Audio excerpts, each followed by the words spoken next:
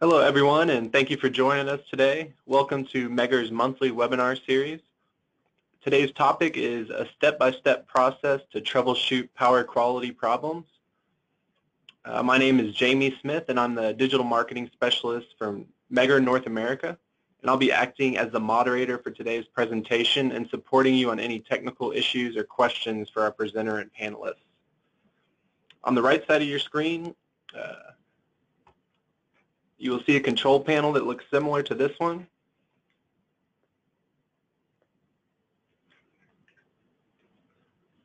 And you can submit questions at any time during the presentation by typing in the box highlighted in red, and I will read the questions out during the Q&A segment at the end of the webinar.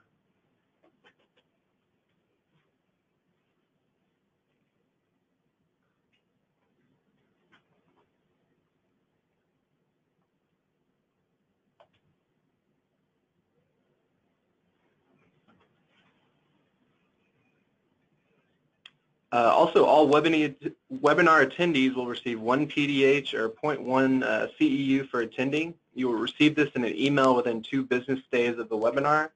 That email will also include a copy of the PowerPoint presentation and a link to a video recording of the webinar if you'd like to watch it again or share it with your colleagues. Remember, you can ask questions at any time during the presentation, and they will be answered at the end of the webinar during our Q&A segment. Our presenter today is Sanket Bolar, Applications Engineer for Megger. Also joining our presenter at the end of the webinar as part of the Q&A panelists are Andy Sagal and Dinesh. Andy Sagal is a Megger Product Manager, and Dinesh is the Technical Manager. Okay, let's go ahead and get started. Thank you for joining us today, Sanket. Thank you, Jamie. So in today's presentation, before we get started with the presentation, let's go over the agenda of the presentation. We have the following points that we are going to discuss during the course of this presentation. We are going to start off with the theory. So we are going to go over some of the power quality phenomena that are typically observed. Then we are going to discuss the basic steps involved in a power quality problem evaluation procedure.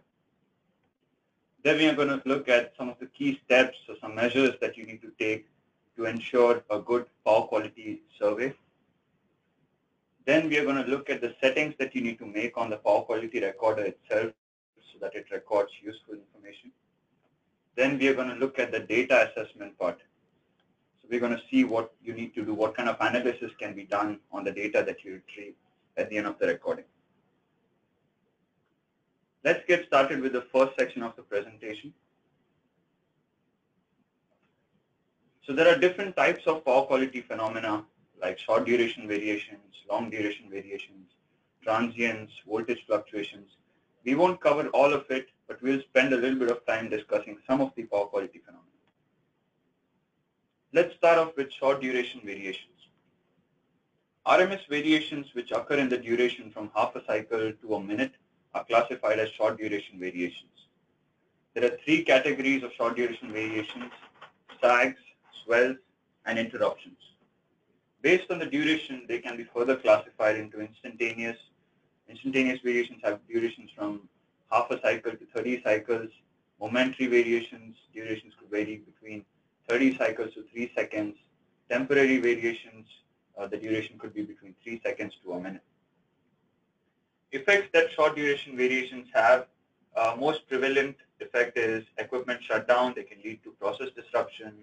Swells can also cause component failures in equipment. Let's look at the first category of short duration variations, sags. A sag is defined as a decrease in the RMS magnitude of voltage or current. Causes of voltage sag. Voltage sags can occur due to sudden increase in loads, sudden increase in currents. So switching on of loads, starting of large motors can lead to voltage sags. The term dip is used instead of sags in IEC standards.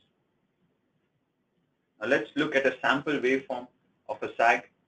You will see, if you look closely, you will see that for about 3 seconds, there is a decrease in the magnitude of the signal. Now that's an example of a sag. Let's look at the second category, which is swells. A swell is defined as an increase in the RMS magnitude of voltage or current. Causes of voltage swell: switching off of loads, switching on of capacitor banks. So swell is kind of an opposite of a sag. Let's look at the waveform capture of a swell event. If you look closely again, you'll see that from the third cycle onwards, there is a slight increase in the magnitude of the signal. The third category is interruption. Interruption is defined as a decrease in the RMS magnitude of voltage or current to less than 0.1 pu, which means that the RMS goes down below 10%, then that's classified as an interruption. Causes of interruptions: interruptions could occur due to faults, due to equipment failure. Now this is a graphical representation of what we have discussed so far under short duration variations. So on the x-axis you have the duration of the events. On the y-axis you have the typical voltage magnitudes that you observe. For example, for instantaneous swell, the duration could be anywhere between half a cycle to 30 cycles, and the typical voltage magnitudes that you would see for the event to be classified as an instantaneous swell would be 110% to 180% of normal.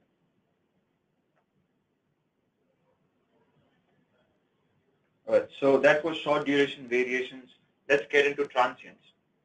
A transient is a quantity which varies between two consecutive steady states during a time interval which is short when compared with the time scale of interest. So the duration is shorter. So unlike in case of short duration variations where we looked at the RMS values, in transients we look at the instantaneous values of the signal. Transients can be classified into impulsive and oscillatory transients. The main effects is they cause insulation failure. They can cause component failure in electronic equipment. They can also cause nuisance tripping breakers. Impulsive transients. An impulsive transient is a sudden non-power frequency change in the steady state condition of voltage, current, or both that is unidirectional in nature, in polarity. It could be either positive polarity or negative polarity. Causes lightning. Lightning causes an impulse surge. Let's look at the waveform capture of an impulsive transient. If you look closely, you'll see that the transient is really thin, and it coincides with the tick mark on the graph. If we zoom further, we can have a better look at that transient. To give you a perspective, the duration of the pulse is just 60 microseconds. So you would need a recorder with a very good sampling rate to be able to capture impulsive transients. Oscillatory transients. Oscillatory transient is a sudden non-power frequency change in the steady state condition of voltage, current, or both that includes both positive and negative polarity values. It's classified into low, medium, and high frequency based on the frequency. Causes: it could result from capacitor switching, capacitor energization, ferroresonance in transformers. This is a sample waveform. If you look at the second cycle, you can see variations.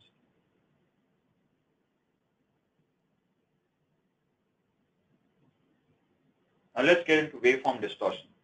Waveform distortion is defined as a steady state deviation from an ideal sine wave of power frequency, principally characterized by the spectral content of the deviation. It includes harmonics, inter-harmonics, DC offset, noise, and notching. During the course of this presentation, over the next few slides, we're going to look at harmonics and inter-harmonics. So let's get into harmonics first. Harmonics are sinusoidal voltages or currents having frequencies that are integer multiples of the fundamental frequency. Fundamental frequency is the system frequency. So 60 hertz in the United States. In that case, the harmonic frequencies would be multiples of 60. So 120 hertz, 180 hertz, 240 hertz, 300 hertz, 360 hertz, so on and so forth. They're classified as harmonic frequencies. There are odd multiples, there are even multiples. Odd multiples are called odd harmonics. Even multiples are called even harmonics. Sources of harmonics. Harmonics mainly arise from nonlinear loads. So loads whose impedance varies with voltage, loads which draw current only for a portion of the voltage cycle. Total harmonic distortion is the term which is used to quantify the harmonic content. If you look at the formula, it's the square root of the sum of the squares of the ratios of all the harmonic orders with respect to the fundamental. For an accurate calculation of THD, at least the 50th order harmonic is required, is recommended by the standards. Total demand distortion is the term which can be used for currents instead of THD. The reason being that for currents, unlike voltage, there can be a lot of variation. Current can be really high or it can be really low. For really low currents, even if the harmonic currents are low, the ratio of QH to Q1 could be really high. And that could result in a high value of THD, which may not necessarily be an accurate representation. So the term total demand distortion could be used instead of THD. The difference between TDD and THD is TDD uses the maximum rated current or the maximum current measured over a demand interval as the fundamental. Effects of harmonics, they lead to overheating. They can also lead to resonance conditions.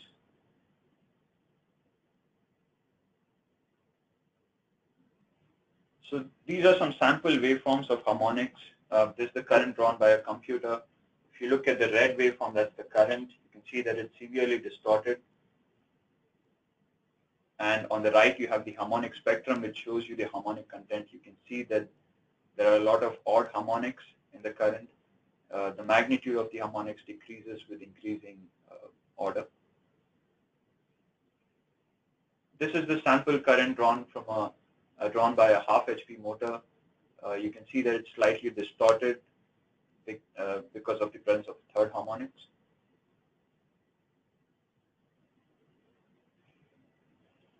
This is the current measured on a variable frequency drive, a 6-pulse drive. You can see that it has a lot of 5th and 7th harmonics if you look at the harmonic spectrum.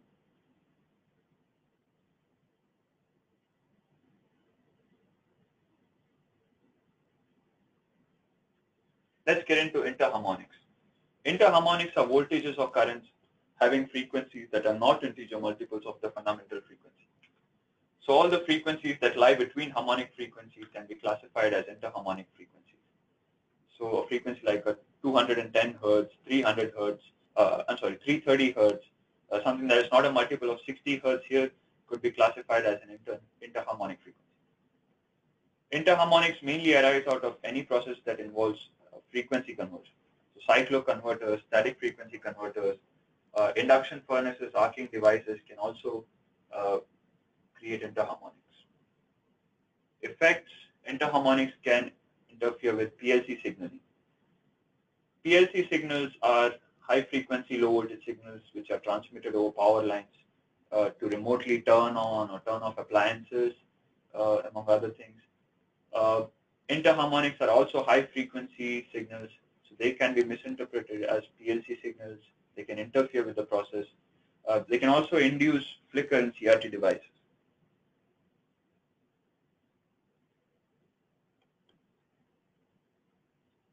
Voltage unbalance. Voltage unbalance is defined as the condition in a polyphase system in which the RMS values of the line voltages and or the phase angles between consecutive line voltages are not all equal. It's evaluated in terms of symmetrical components in IEC. So you have positive sequence components, negative sequence components, and zero sequence components. In a perfectly balanced positive sequence system, you would have only positive sequence components. There would be no negative sequence and zero sequence.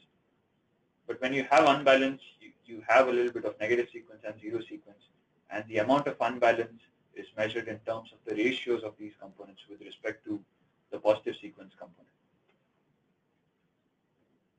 So you have the negative sequence factor, which is the ratio of negative sequence to positive sequence, zero sequence factor, which is the ratio of zero sequence to positive sequence. The traditional method of looking at the deviation from the average is not preferred because it does not take angular contribution into consideration. It also gives you unpredictable results if harmonics are present. A little bit of voltage unbalance can lead to a large amount of current unbalance. Current unbalance could be as high as the cube of a voltage unbalance. An unbalance of 1% or less than 1% is considered desirable. Unbalance of less than 2% mainly results out of single-phase loads on a three-phase system. If the unbalance is greater than 2%, it could be because of blown fuses on a phase of a three-phase capacitor bank. If it's really high, if it's greater than 5%, it could be because of single-phasing conditions. Effects, like I said, voltage unbalance causes current unbalance, which in turn leads to overheating.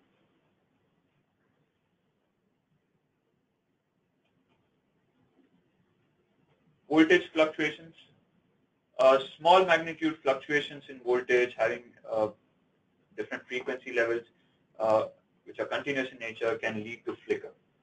Flicker is the impression of unsteadiness of visual sensation induced by a light stimulus whose luminance or spectral distribution fluctuates with time.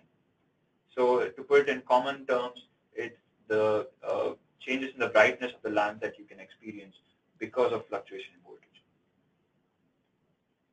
Voltage fluctuation is the phenomenon here, and flicker is an undesirable result. There's a whole standard dedicated for flicker measurement, that's IEC 61000-4-15. It details the steps of the process that's involved. Basically what it does is it looks at the voltage, it scales it, and then it uses the transfer function for describing the relation between the lamp and your eye and your brain to change the voltage fluctuation into instantaneous flicker values. Those flicker values that are obtained at the end of the process are then analyzed statistically to calculate the short-term flicker value. The observation period, or the period for calculation of short-term flicker values, is 10 minutes. You can look at you can see the formula on the slide there. The terms P0.1, P1S, P3S, P10S, P50S are the flicker levels exceeded for 0.1%, 1%, 3%, 10%, 50% of the observation time. A level of a PST of 1 corresponds to a level of irritability for around 50% of an observation group subjected to flicker. PLT is long-term flicker. It's calculated from short-term flicker values. A typical aggregation period for calculation of PLT is 2 hours, which means it would use 12 10-minute short-term flicker values to calculate one long-term flicker value. Long-term flicker is generally used in compliance studies where the fluctuation voltage has a longer duty cycle.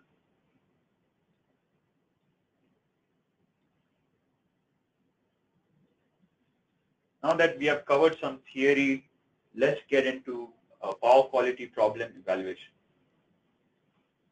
So in this section, we will briefly go over the steps which are typically involved in a power quality problem evaluation procedure. So you have the first step, which is identifying the problem category. You will see some symptoms. Based on those symptoms, you can try associating them with certain problems. You could also set the power quality recorder to record some information to help you find out what the problem is initially. So it could be because of unbalance, it could be because of sag, swells, flicker, transients, harmonic distortion. Once you have identified the problem, you need to characterize the problem. So get more data on the problem. So you place the power quality recorder for a longer duration, get more measurements, collect more data, find out what's causing the problem, find out the characteristics of the problem, what effect the problem has on your equipment. Once you have characterized the problem, once you have enough information about the problem, you would look at solutions. Where can solutions be implemented? At the utility side, at the customer side, on the transmission system, distribution system, end-use customer interface, on the customer system, on the equipment which is displaying the problem.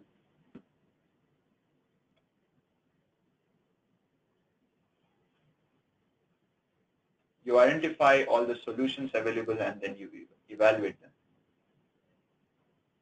So you do modeling, you analyze each option, evaluate all the options that you have at hand.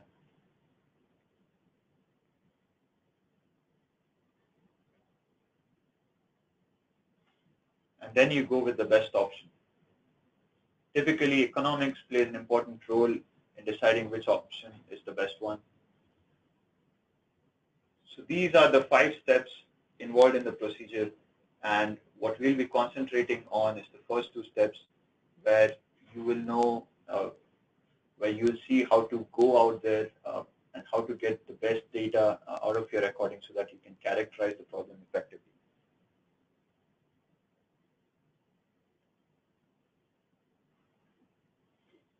Key steps for a good power quality survey. So if you take some measures before you go out there and start the actual recording, you'll be able to get very useful information which would help you characterize or troubleshoot the problem effectively.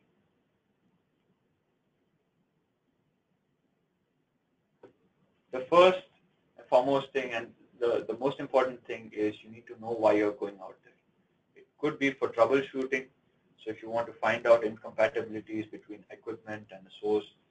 Power quality evaluation, if you just want to do an estimation of the electrical environment, if you want to develop a power quality baseline. Planning the connection of new equipment, if you want to look at the future performance of an equipment or some power quality mitigating devices. So you could have various reasons for conducting a survey. It's important that you know exactly why you're going out. Because the other parameters that we're going to be discussing in the next few slides depend on the objective of the survey. Monitoring locations. Once you've figured out why you're doing the survey, you decide on where to place the monitor. So if you're looking at a particular equipment, you want the recorder to be as close to the equipment as possible, because you want the recorder to see exactly what the equipment is seeing.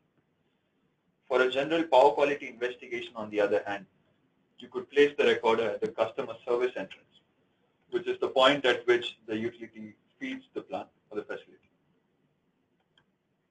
Cost and convenience play an important role. It's always easier to measure at a low voltage system than on a high voltage system because of reduced transducer costs. It's always more convenient and less expensive to measure at a substation than on a feeder or a pole. Point of common coupling is a common term in the field of power quality. It's defined as that point on a public supply network where one or more loads nearest to a particular load where other loads could be connected. So as you can see on this diagram, you have the utility supplying electricity to a bus, you have a transformer in between. The bus to which the secondary of the transformer is connected, it serves as the point of common coupling, as the customer that's under study is connected to that same bus as the other customer.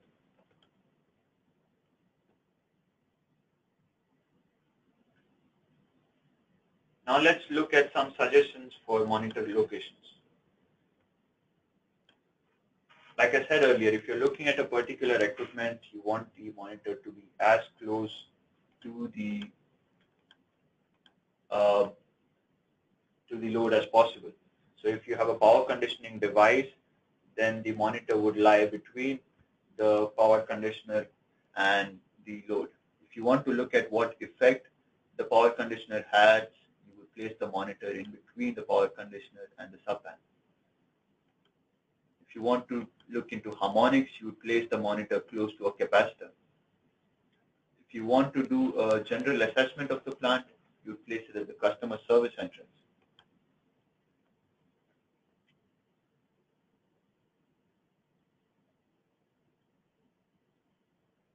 Before you actually go out there, you want to do a survey of the site. You want to find out as much information about the site as you can get. So use single line diagrams, use load specs, transformer specs, drawings, any and every information that you can find about the site. You need to have it in hand before you actually go out there. Changes in installation topology, any recent changes that may have happened, status changes, transformers being taken in and out of service. Known disturbing loads. So if you have any loads in your vicinity that you feel they may impact your measurements, you need to be aware of. any operations, big operations that may be going on in the facility at regular times, regular intervals of time, you should be aware of. So in summary, you need to get as much information about the site as possible on the customer side as well as on the utility side.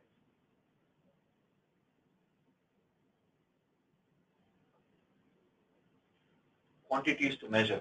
Based on your objective, you need to know what quantities you need to measure. So if you are looking at overheating, you know that it might be because of unbalance or harmonics. So that should be top of your priority list. On the other hand, if you're just doing a load study, you need to look at the power parameters. You're not really concerned with some other parameters. So based on your objective, you need to come up with a priority list of parameters that you want the recorder to look at.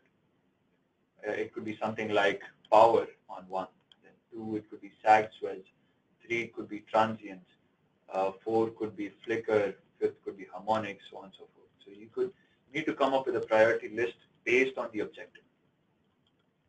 Get as much data as the recorder can provide, then use what you need.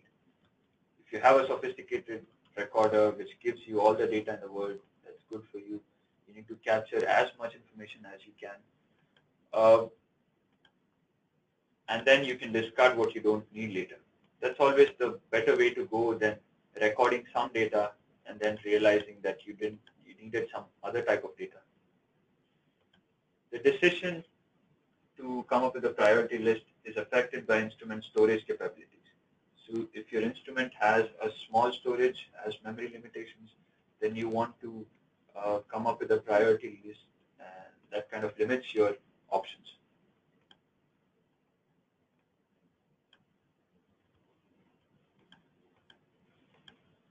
Monitoring thresholds are very important. If you're looking at a particular equipment that you know about, then it's easier to set the thresholds. You can set the thresholds just below the susceptibility limits of the equipment. For a general power quality survey, it may not be that easy to set the thresholds. The thresholds need to be set at an appropriate level. So by that what I mean is, if you set the thresholds too tight, it may result in excessive triggering. You may capture a lot of events, a lot of information. Not much of it would be useful, however. If you set the thresholds loose, on the other hand, it may result in events not getting captured at all.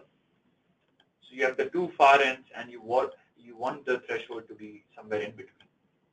One way to go about it is set the recorder, set tight thresholds on the recorder, and set the recorder to record for a short duration, maybe for a half an hour or until you get a certain number of events.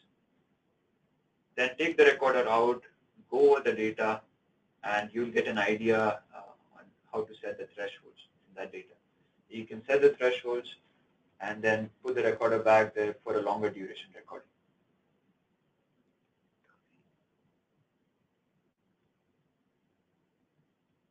These are some suggested threshold settings given in IEEE 1159 for 120 volt loads. So you can see that the sag limit is at -10% of the nominal. Swell is at +5%. The transient limit is approximately twice the nominal. Voltage TSD is at 5%. Voltage unbalance is at 2%.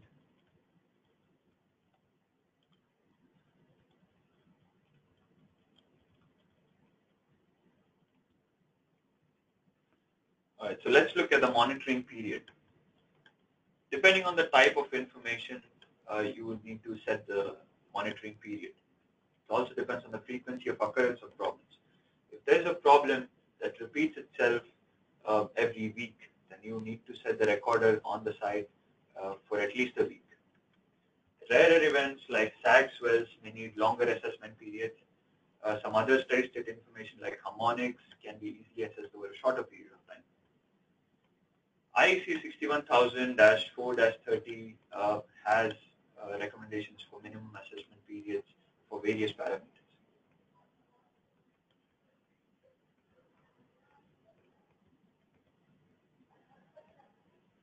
Monitor placement is another important point. You want the monitor to be connected securely. You don't want it to fall off. You don't want the connections to come loose. it should not pose a safety hazard to those working in the area. So preferably it should be inside an enclosure. If that's not possible, if it's going to be out in the open, you want to place barriers so that people don't run into it. Should not pose a safety hazard to the person installing the monitor. Sometimes the spaces are too tight. The person may not be able to make the connection safely.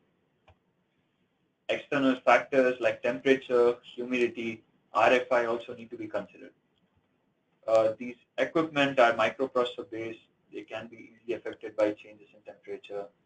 The circuits are really small, so the impedances, clearances, they can be affected if the temperature exceeds the critical limit. Humidity, excessive moisture can result in condensation, which will lead to corrosion, could cause shorting, arcing. Dry air, on the other hand, can lead to static discharge. RFI can also interfere and cause erroneous data generation. The monitor should be sturdy, it should be able to withstand vibrations and mechanical stresses. Any sort of mechanical shock can lead to loose connections and then arcing.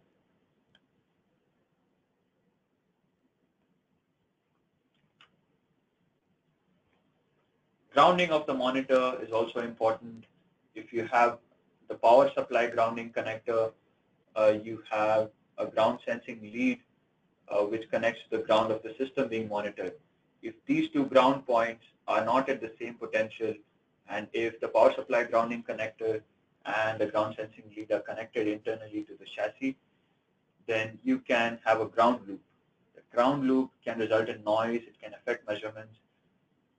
So you want to make sure that you don't have a grounding loop forming. What you can do is before you start the recording, you can gently tap the ground sensing lead on the ground of the system being monitored. And if a spark occurs, it means that the grounds are at different potentials and there's a grounding loop would form. So we looked at all these points, and these are some key measures that you need to take to ensure good data collection so that you can go over it later. You can get useful information. If you take these steps, you can have a successful power quality recording. Now let's get to the next section, which discusses the settings that you need to make on the recorder. If you take all the steps that we have covered so far and you come up with you program the recorder, you don't program the recorder properly, then there is no point in following all the steps that we have discussed, because if the setup file is not set right, then you would get wrong data out. You won't get useful information out of your recording.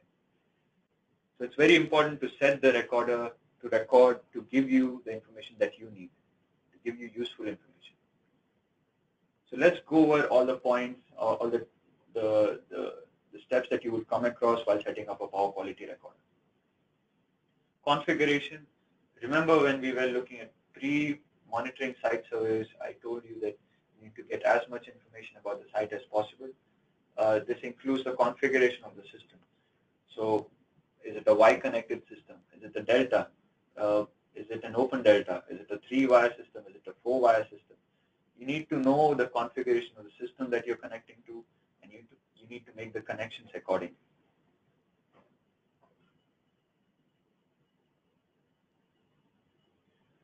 The current and voltage ranges. Selecting an appropriate current range is important because current varies over a wide range. So you want, if the current range is too high, the resolution would be low, resulting in inaccurate results. If the range is set low, then the CT could turn to saturation, which again would result in inaccurate results. So you want to set the range at an appropriate level. You want to be close to the maximum current that you expect to see during the recording. The process of connecting the CT is also important. Polarity should be right, and also the frequency response of the CT should be adequate if you're planning to analyze harmonics. Monitoring thresholds, this is also a point that we went over earlier. This is what you could typically see on the software of your recorder. You see multiple limits for different types of events. You need to set the limits for the events that you want to capture. and you want to set the limits at appropriate levels.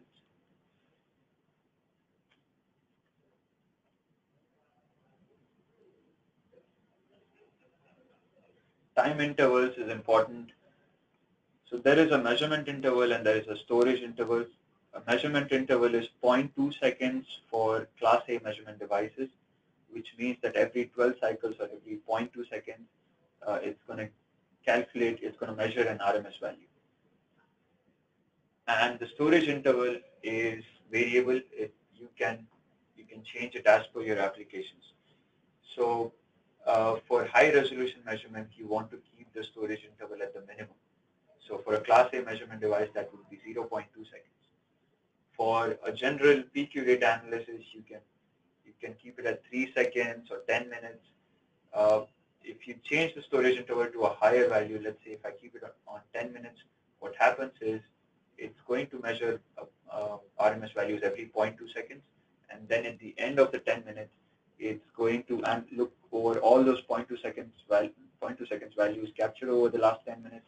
It's going to come up with a minimum value. It's going to come up with a maximum value. It's going to come up with an average of all those values.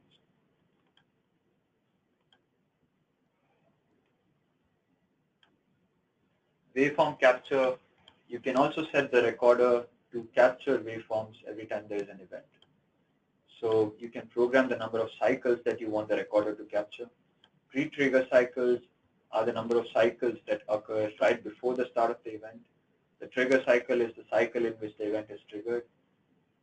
The post-trigger cycles are the number of cycles that occur that immediately follow the start of the event. So for example, with this setting, if an event occurs, I would get 13 cycles on my sweep. So 2 pre-trigger cycles, 1 trigger cycle, and 10 post-trigger cycles.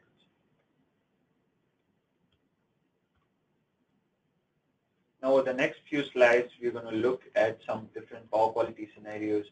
We're going to look at the settings that the typical settings to deal with those power quality problems.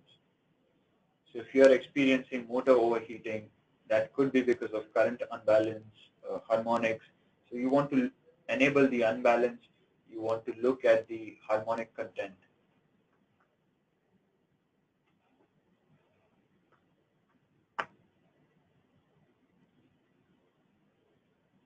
Nuisance breaker tripping could arise because of transients, so sudden changes in current. So you want to look at the swell limit. You want to look at the sub-cycle limit.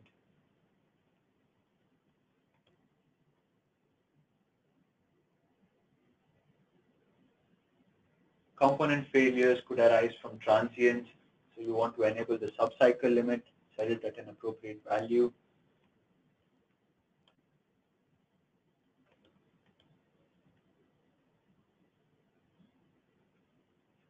Neutral overheating could be because of triple N harmonics, which are multiples of third harmonics.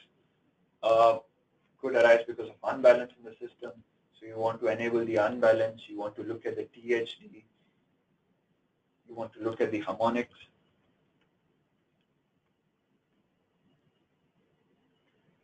UPS switching on and off could be because of transients, loose connection, load switching. So again, you want to look at the transients, among other things. So on all of these pages, you have all these settings, and I'm not going to be spending much time on these slides because you have the copy of the presentation will be made available to you later, so you can go over these settings later. Switchgear equipment failure, again, could arise because of transients. You want to look at the sub-cycle limit. Voltage swells could also cause computer problems, could be because of harmonics or transients. So you want to look at the THD sub-cycles.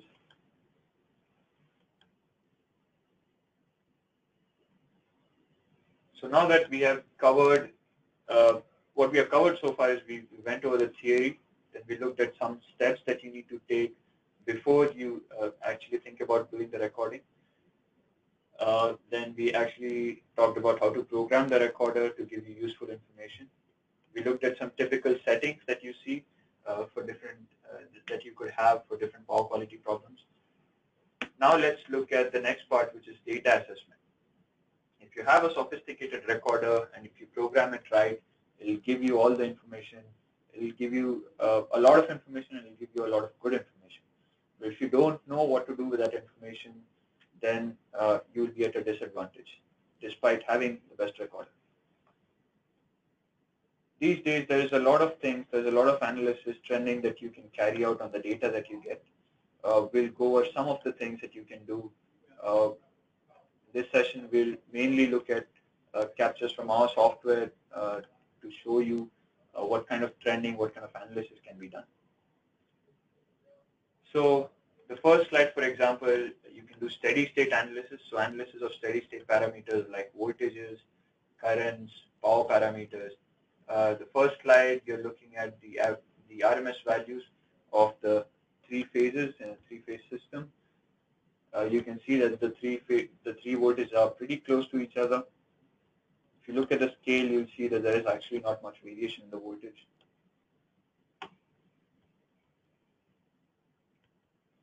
Now, earlier I talked about minimum, average, and maximum when I was on the slide that dealt with time intervals.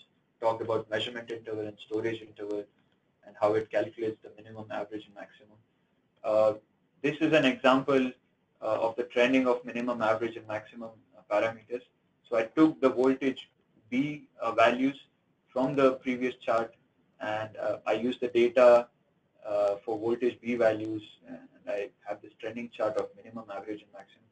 You can see that average and maximum don't vary much. If you look at the minimum value, it drops drastically on a couple of occasions, which means that for a little bit the voltage dropped and the duration was so small that the average value didn't really get affected by the minimum value.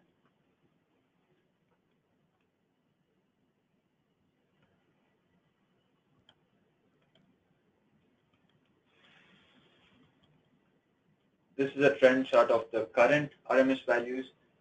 So unlike voltages, currents, there's going to be a fair bit of unbalance there.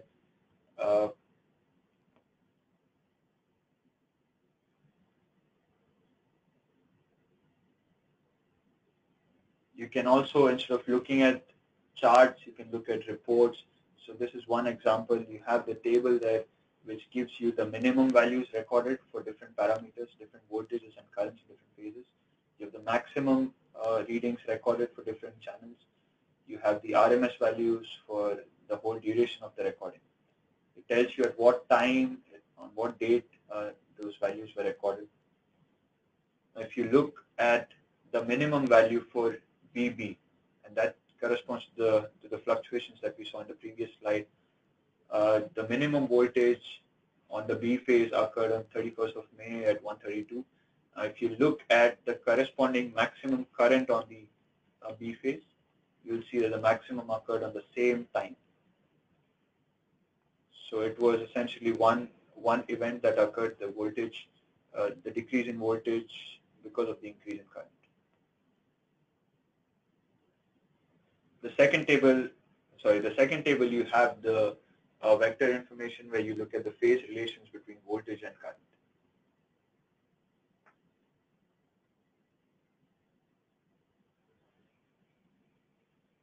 In this slide, you see a trend of power parameters.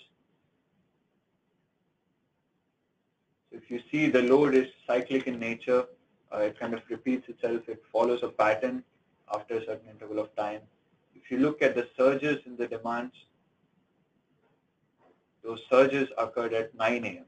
This data was captured from a mall, so I guess the mall opens every day at 9 a.m.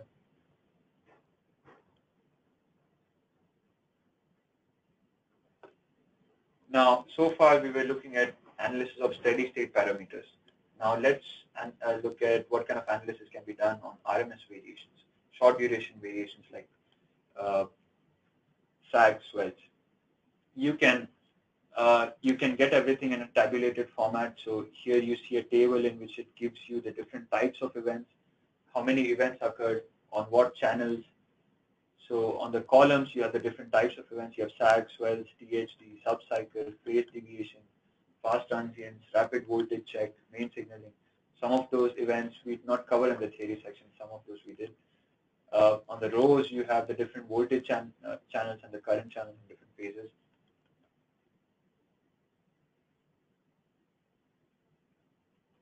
let's look at waveform analysis.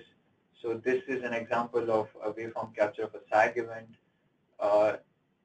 We saw one of these earlier as well in the theory section. This is a waveform capture. You can program it to capture a certain number of cycles, pre-trigger, post-trigger, and you can look at the instantaneous values on the waveform. It will tell you for how long the event lasted. It will tell you the exact date and time, what type of event it was, on what channel it occurred. It will also give you the information on all the other channels when the event occurred.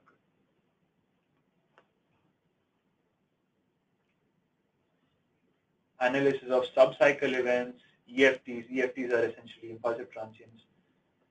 Now this is an example of a transient event. You can see on the third cycle there is a disturbance. Again, it gives you the date and time. It gives you the type of event, on what channel it occurred. It gives you the duration of the event.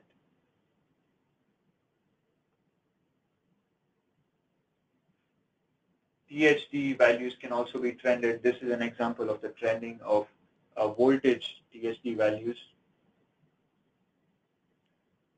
The values are 3 point something, so it's less than 5% or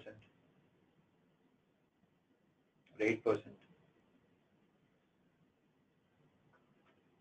Harmonics analysis can also be done. You can take different orders of harmonics and you can trend them. If you look at all these figures on the right, on the top right, you have the different harmonic percentages. So you have third, fifth, seventh, and 11th. All of them are colored differently. If you look at the figure on the left of it, you have the trending chart. The colors correspond to the different orders. The green one is for the fifth harmonic. The blue one is for the seventh. Red one is for the third. The black one is for the 11th. So you can see that this particular capture has a high fifth harmonic content. If you look at the harmonic spectrum, you'll see that the fifth one is quite high. And the capture that you have below is of the waveform that's being analyzed in this slide.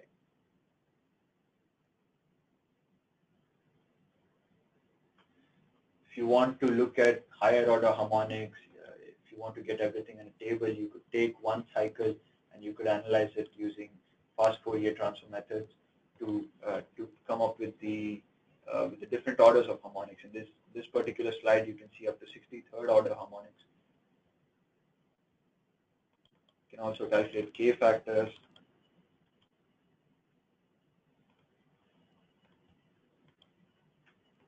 Data can be analyzed as per standards. The standards specify certain limits. Like for example, this table you're looking at the limit specified by the European standard EN 50160.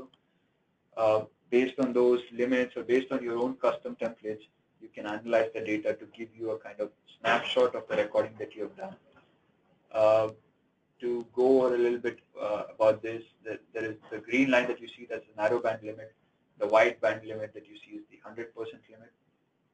So the narrow band limit is, according to EN 50160, it's set at 95%, and the white band limit is set at 100%.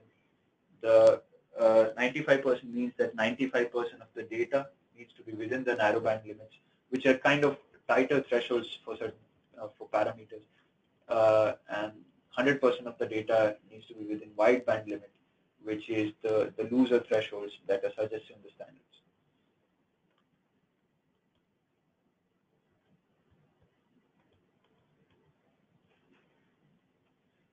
So you have different types of instruments based on the nature of the problems. You can use various instruments to deal with those problems.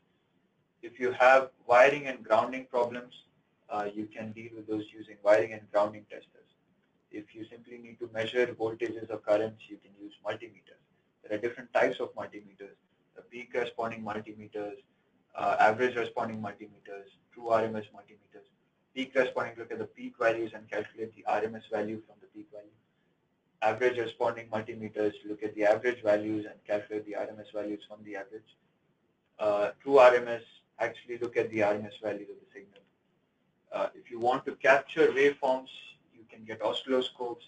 If you want to analyze transients, sags, or swells, you can get disturbance analyzers. If you want to analyze the harmonic content in a system, you can get harmonic analyzers. combination of disturbance and harmonic analyzers are also available in the market. Flicker meters can be used to measure just flicker. If you want to look at power parameters, you can get energy monitors. So there is a whole range of options that you have. You have a whole range of weapons in your arsenal, and based on the type of battle that you have in hand, you can pick the weapon of your choice.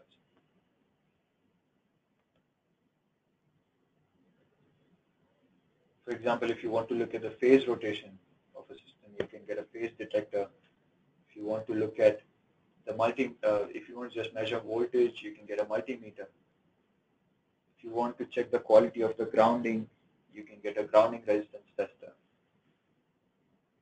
If you're looking for something a little more sophisticated, you can get a power quality analyzer. This is Mega's latest offering in the field of power quality. It's called the MPQ2000. These are some of the features of this instrument. It's a Class A measurement device. It has the auto CT identification feature on it, which means that the CTs that are provided with it as accessories, the unit detects the CT ratio on the CTs, and it gives you a message if there is a mismatch in the ratios on the CTs and the ratios in the setup file of the recorder. It's part of the phase A, which means that it doesn't require a power outlet. It derives its power from the system to which it's connected. It supports SD cards. Memory is not a limitation here. Configuration verification. It gives you a verification message. It gives you a warning message if you hook it up wrong, if the connections are not made as per the configuration on the setup file. Ingress protection level is IP54 with the lid closed. Onboard data analysis. So remember in the last slide of the previous section we discussed data analysis as per the standards. That can be done on the unit itself without you having to download the data from into the computer. These are some of the screenshots from the graphical user interface on the instrument. So you have the vector relations on one screen. That's really important. By looking at this screen, you'll be able to kind of ensure that the connections are made right.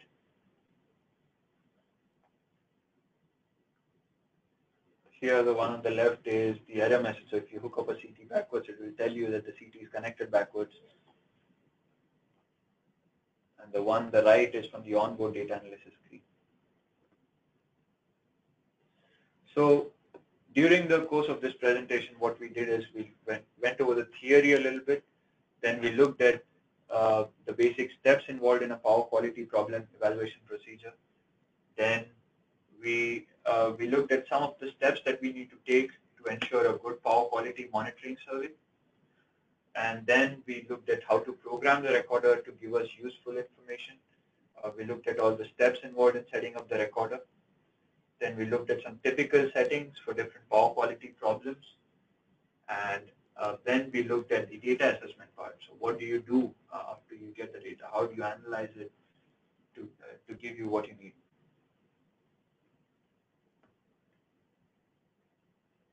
So these are with that I conclude my presentation. These are the sources that I use for my presentation. Now Jamie is going to take over. Thank you for listening to my presentation. All right, thank you, Sanket. At this time, the webinar is officially concluded.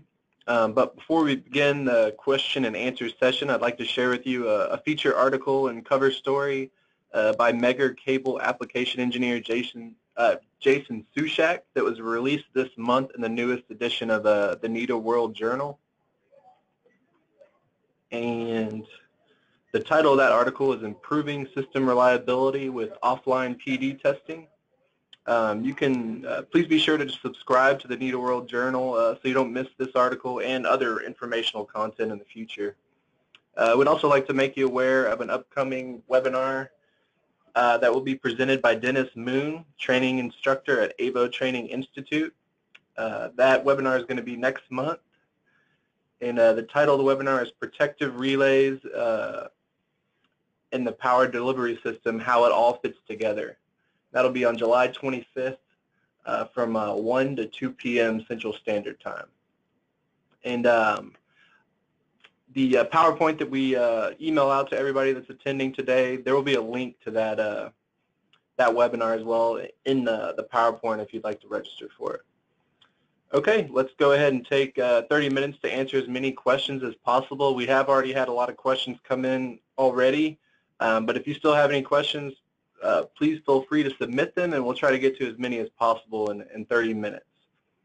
Also, for those that are leaving, when you close the webinar window, a survey should pop up on the screen. We would greatly appreciate it if you could take a couple of minutes to provide your feedback so we can continue to improve upon future webinars.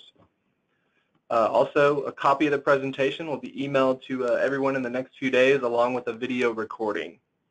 And you'll be able to view the video recordings of previous webinars and our upcoming webinar schedule on our website at us.megger.com/webinars. All right, now let's get to some of your questions.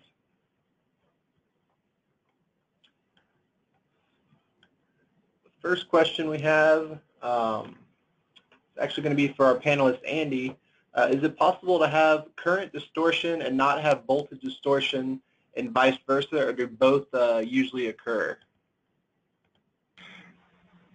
Actually, it's very common to have current distortion because on a nonlinear load, what's going to be happening is the nonlinear load will only draw the current at the peak of the waveform. This increases its efficiency. So normally, when you look at your current waveforms, you're going to see a lot of distortion in them because of the nonlinear loads drawing these current at the peaks of the waveforms. Now, typically, you may not see this on the voltage. The voltage may look good. It's actually the current harmonics that create your voltage harmonics. As your current harmonics get larger and larger, they will actually begin to pull down on the voltage and create a distortion in those. One of the common ones that we see comes from third harmonics, is that you may look at a voltage waveform, and instead of it being nice and a nice sine wave, you'll see a flat top on it. That is due to third harmonics. You get high currents, and they end up clipping the top of the voltage wave. So the currents cause the voltage harmonics. Okay, thank you, Andy. Next question is for Sanket. Why is single point grounding important in power quality?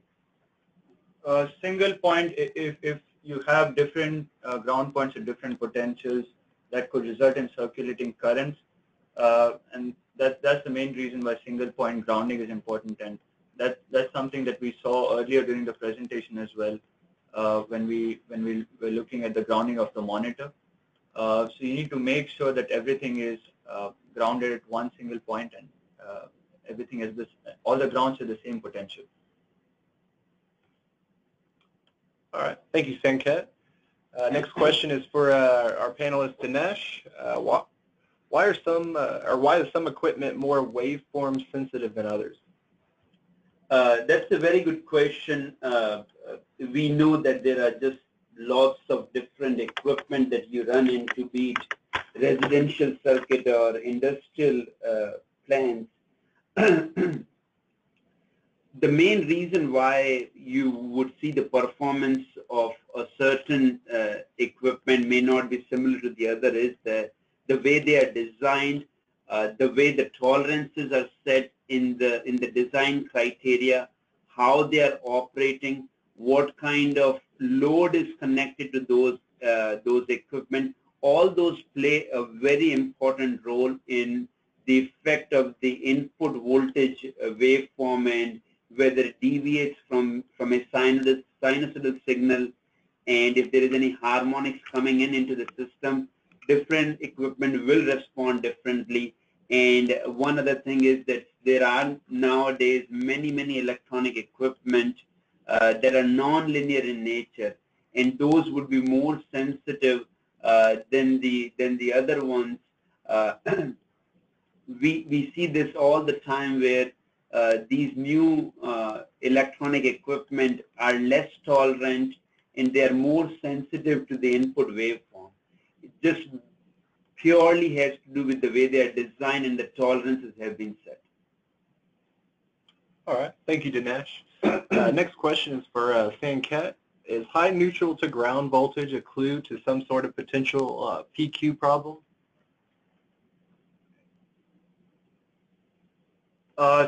Sometimes you could have a high neutral to ground voltage if the neutral is not, it's supposed to be grounded and still you get some voltage. That could be a grounding issue. But sometimes there could be a resistance could be deliberately added on the neutral. So if it's supposed to be a grounded neutral and you get a voltage on the ground on the neutral, then that could be a problem. Okay, thanks, Sanket. Next question is for Andy. Aren't voltage and current transformers going to filter the PQ issues you're looking for? Part two, assuming yes, how can you mitigate that problem?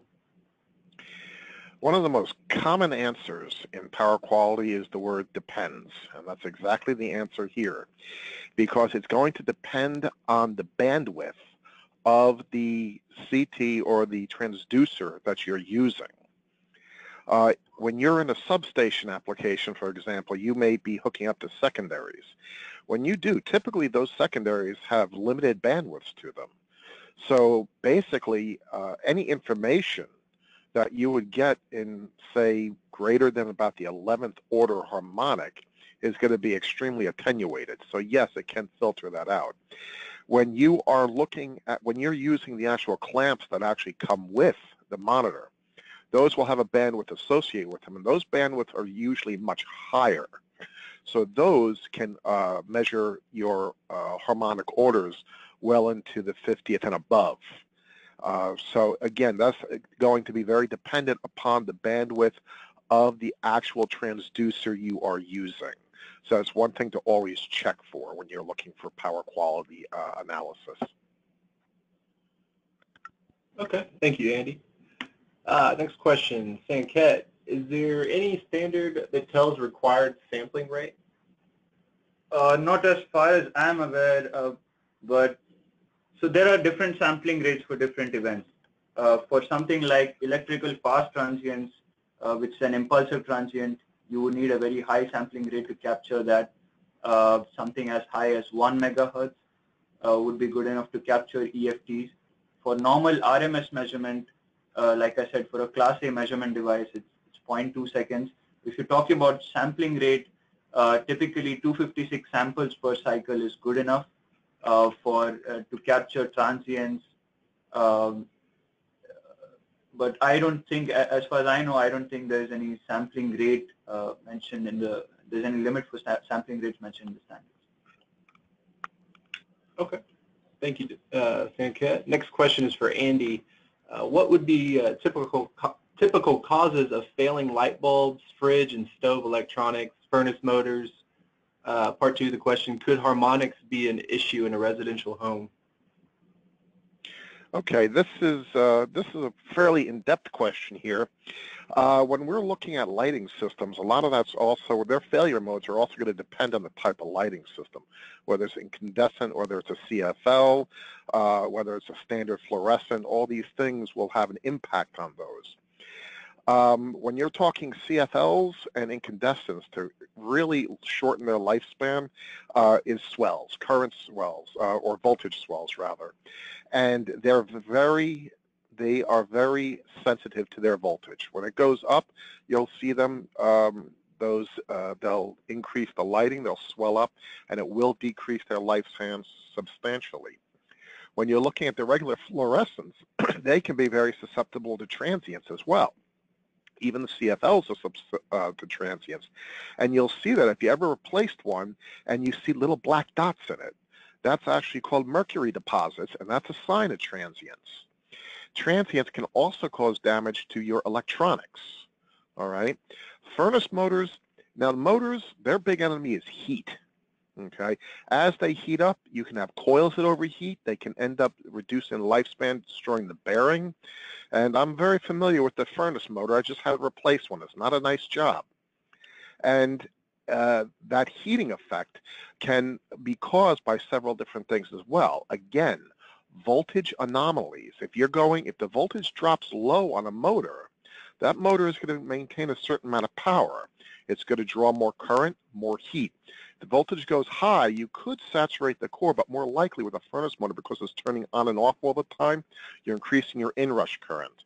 So all these things can have an effect. Now, typical causes of these things: voltage regulation, poor ground, also solar tiles. Solar panels can be a big culprit here. A lot of people put in solar panels but don't put in conditioning equipment or batteries or anything. So what happens is you can get overvoltage conditions that can lead to premature failure of motors. And solar panels also, their output will change instantaneously with the solar radiation hitting them. So you can get serious, very high frequency transients that come out of them. And those can also reduce the lifespan of electronics as well. So if you're going to be looking at this in a residential home, the things to really look at is your voltage regulation, high-speed transients, and also look at your harmonics as well, and any unbalance that you may see. Those would be the things to look at. All right. Thank you, Andy. Next question is for Dinesh. What specific nonlinear loads could cause harmonics in a residential home? That's a very interesting question, because nowadays, if you talk to anyone, they want their home to be smart compatible and energy efficient. But those energy efficient bulbs or lighting come at a cost, because the way they make those energy efficient is that they don't draw power throughout the cycle of a sine wave. And by that, they consume less power, but at the same time, it results in them being nonlinear devices. So if you think about like fluorescent lighting, these new energy efficient bulbs, power electronic devices like your computers, monitors, your laptops that take AC but convert it into DC to power your laptop.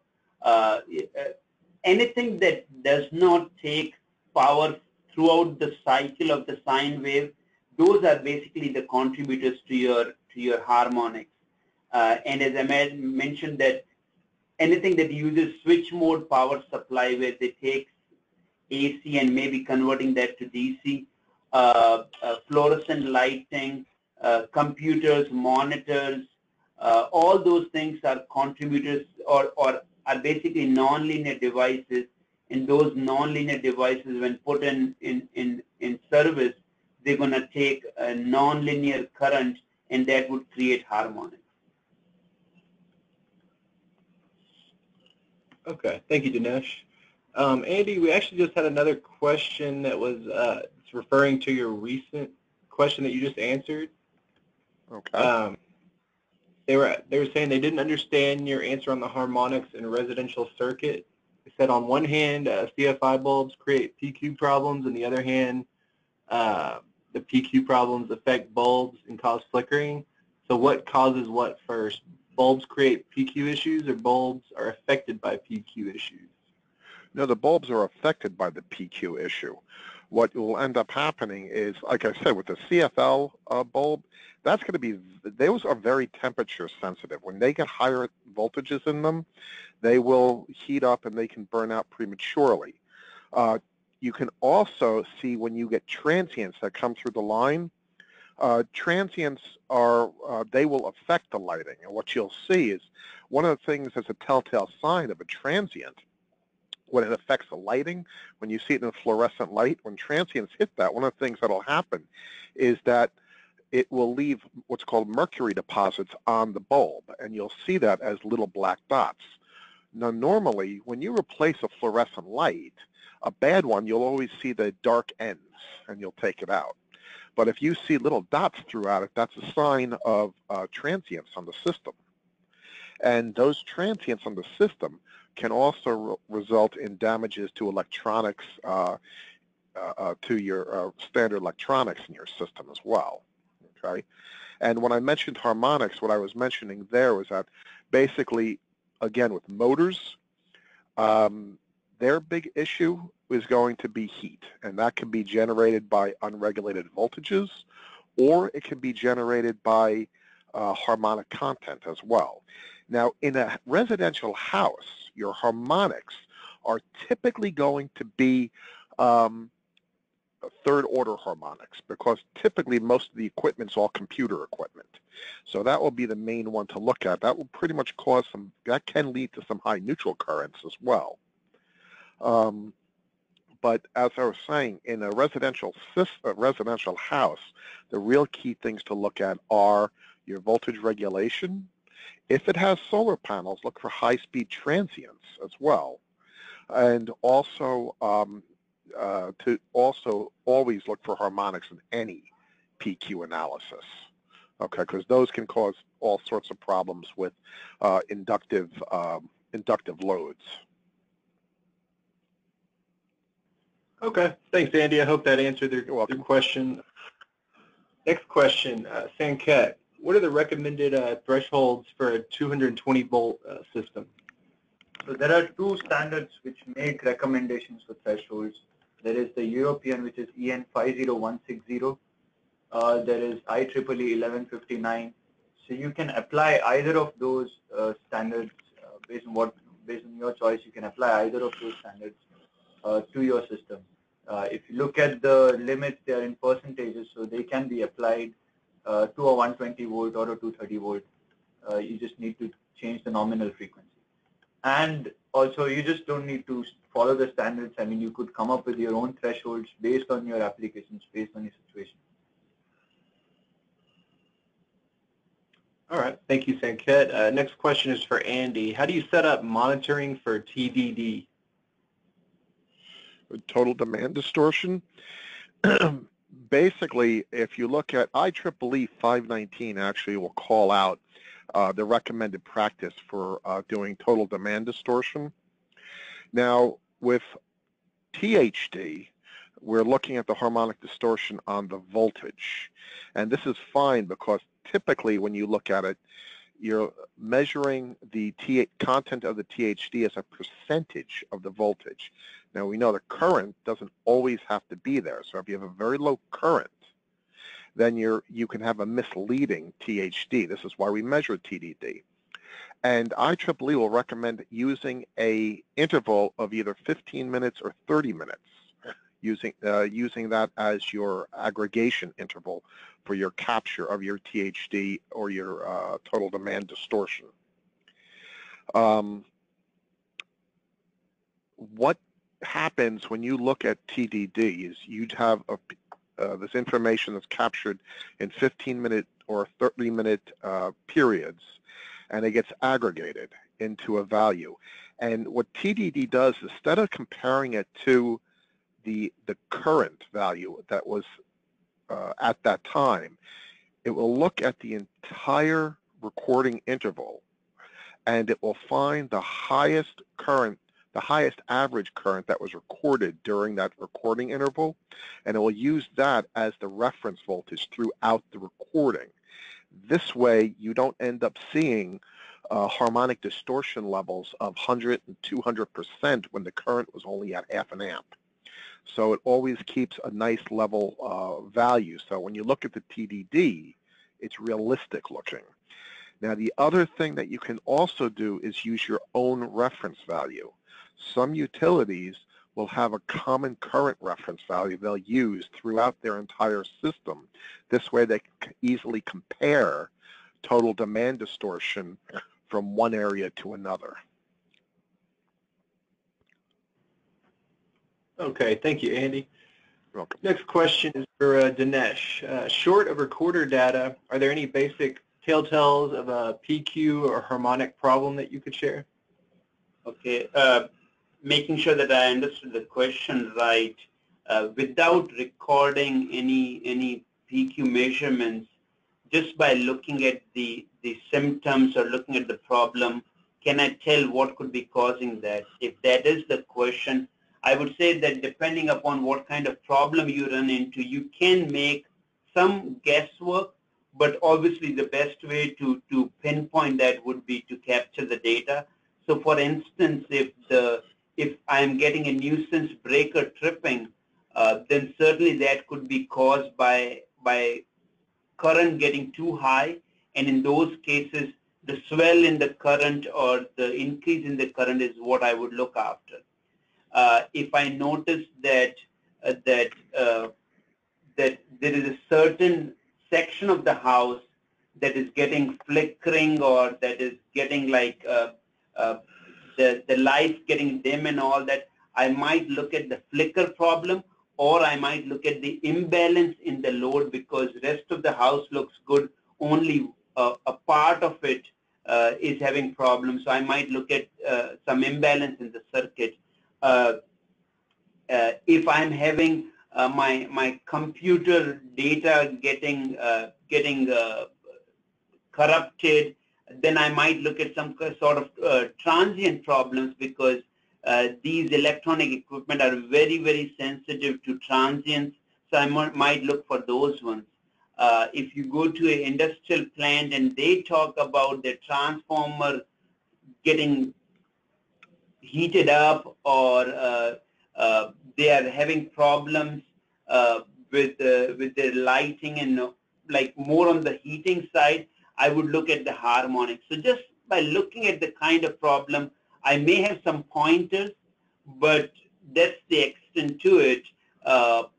If you really want to know what's going on, the best thing is to make, as Sanket pointed out, you make a assessment of the site, find out what the problem is going on, and based upon that, you record the data and kind of confirm your theory that you were thinking at first. All right, thank you, Dinesh. Next question is for Andy. Are the clamp CTs that would be used to capture data designed to let high-frequency transients pass through them? And in other words, are they specially designed for the instrument you are using for a PQ study? Well, this is also going to depend on what you mean by high-speed transients. If you're looking at transients up to about the 64 microseconds, then the CTs that we design, that we supply with the unit, will record transients up around that area, because what you're looking at there, again, is a matter of bandwidth. So if you're using a CT with a small bandwidth, again, high frequencies, you won't get through them. So again, it's always looking at the bandwidth of the CT to make sure that it will accommodate for the higher frequencies. Okay, thank you, Andy. Next question is for Dinesh.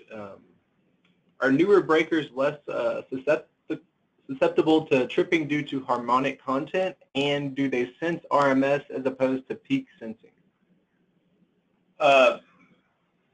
I would start with this thing, that I'm assuming the question is more on the low voltage circuit breakers, which are 600 volt and below application. If we are talking about that one, there are breakers out there that they operate based upon calculating the RMS value, and then there are breakers out there who use the peak value of the wave shape to determine the tripping criteria.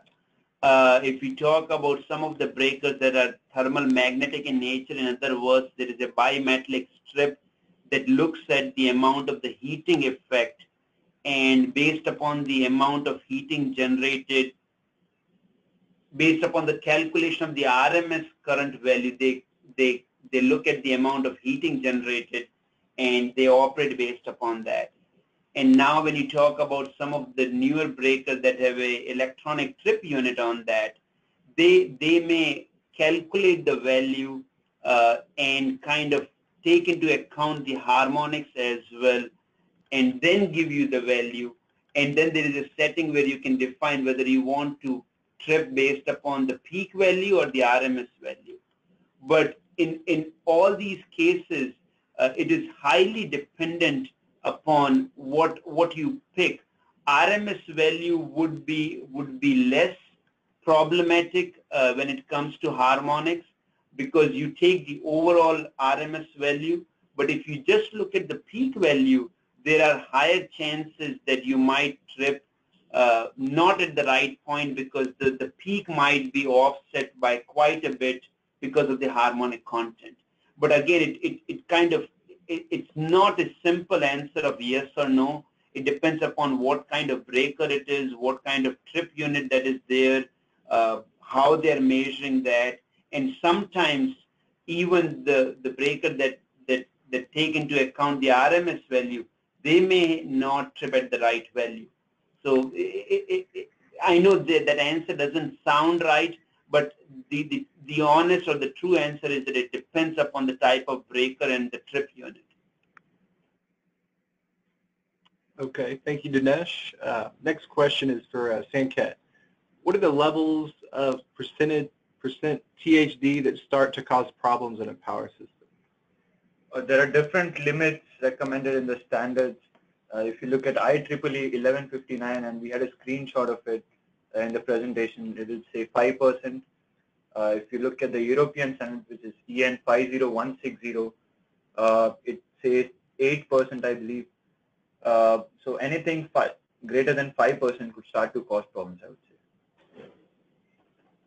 All right, next question is for Dinesh. How do you deal with the monitor clock setting and the protective relay clock? And also, do you recommend to sync both clocks as part of the pre-monitoring site survey?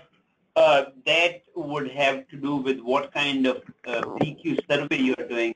I always recommend, there is a feature in the power quality analyzer that Megger offers, where you can start the recording at a defined time interval, time period, and also you can do what we call as clock hour orientation. And the gentleman who asked that question, there was contact information at the end of the presentation. They can reach out to us and we can provide more information on what does clock hour orientation and what a scheduled recording means. But there are ways that you can start the recording at a defined time interval, and that would help you in syncing with how the relay or any other device you want to sync with. So there are methods and ways around. It just depends upon what kind of recorder you have. All right, thank you, Dinesh. Next question is for Sanket. Not sure how interharmonics occur and can be captured. I thought the Fourier transform resolved the waveform into harmonic components, phase, and magnitude. What are interharmonics shown? So, or where are interharmonics shown? So the concept is the same. By using FFT, it breaks up the signal into different frequency components. And the concept for measurement of interharmonics is the same as that for harmonics. So the way it works is you have frequency bins. So for example, there are 15 hertz bins for frequency measurement. If you are looking at the 120 hertz component, then the bin would lie between 112.5, which is minus 7.5, to 127.5 hertz. So any frequency component that lies between 112.5 hertz and 127.5 hertz would fall under the 120 hertz bin and would be counted as the second harmonic. That's the same concept that applies to interharmonic measurements. For interharmonic frequencies, you would have interharmonic frequency bins of a certain bandwidth, and any frequency components which lie within the bandwidth be counted as that particular interharmonic. Okay, thank you, Sanket. Next question is for Dinesh. I am having a problem with 200A pad mount elbows heating up and failing. What could be causing this? That is a classic example of, without doing the recording, if I would have to guess what's going on, the gentleman mentioned that it's heating. Anytime there is a heating, I would look at any kind of harmonic issue, any kind of what this transformer is rated for and how much current is flowing, that can cause that. Now, it is also mentioned that it's heating and failing. I would do a temperature scan or thermal scan of those elbows to see what's going on. And then if I don't have a advanced recorder, the least that I would like to do is that I would take an amp probe or something that I can connect and see what is the current in each phase, phases. And if I see an imbalance in current, then imbalance could be the problem where one of the phase might be overloaded as compared to the other one. So to summarize, like it could be the imbalance, it could be harmonics, or we are exceeding the rated current of that specimen. So those could be the three initial, if I would have to say my analysis of that, those would be three things that I would start with. But doing a recording or recording proper data for at least like 2 to 3 days, that would give you a better idea as what the root problem is. But I would certainly say that look at the options that I just mentioned. All right, and another question for you, Dinesh. Other than harmonics, are there more causes of neutral overheating? This goes kind of on the similar track as the first question. Whenever you have neutral overheating, obviously one of the things is the harmonics, the triplet harmonics. But other than that, you can also run into imbalance phases. That's one of the things that would cause the neutral current. The other thing that I would look at is that I would want to make sure that how much difference there is between the neutral and the ground voltage. If the neutral is tied to the ground, then that is not a possibility. But I would look at any kind of floating voltage on the neutral with respect to ground. I would also look at, as I said, like the imbalance, the harmonics, and any kind of phase angle differences between the three phases. Those would be the things that I would look at to kind of pinpoint from where this neutral overheating is coming. All right, thank you, Dinesh. Next question is for Sanket. I think we have just a few more minutes left. Hopefully get to a couple more questions. Sanket, can settings on the mega meter be set ahead of time and stored on the device? Yes, that's the way it's done with our meter, please.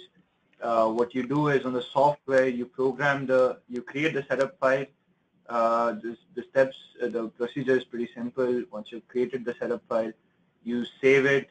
Either you program it directly on the recorder, or you save it to the SD card and then put the SD card in the recorder and download the setup file over there. So the settings are done ahead of time, and then you go to the site and just start the recording. Okay, thank you. Next question is for Andy. I believe we have a DC clamp to measure DC. Using the DC clamp, can we also measure the AC component using the same clamp? Typically, when you have a DC clamp, that's typically going to be a Hall effect CT. And yes, you can measure the AC component using a Hall effect CT. Just a couple things to note is that the range will typically be lower, the maximum RMS range that you're going to measure. There's usually a setting on there, too, that you can select AC or DC.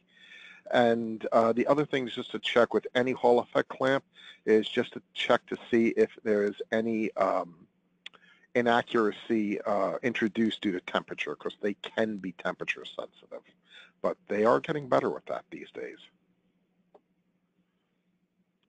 All right, thank you, Andy. Okay, last question. We're running out of time now. With Sanket, in the setting of MPQ 2000, I noticed the sag and swell limit for current. What is the application? So if you want to capture drastic changes in current, that's where you would use those limits. For example, if you want to capture inrush current, you could place a swell limit on the current. If you want to capture sudden changes in load, you could have sag or swell limits for the current. Okay, thank you, Sanket. All right, everyone, it looks like that's all we have time for today. We apologize if we didn't get to your question, but we will definitely follow up with you offline. We just want to thank everyone for attending. We hope to see you again at our next webinar on July 21st at 10 a.m. Central Standard Time. The title of that webinar is Do's and Don'ts of Insulation Power Factor Testing, and that'll be presented by Jill Duplessis.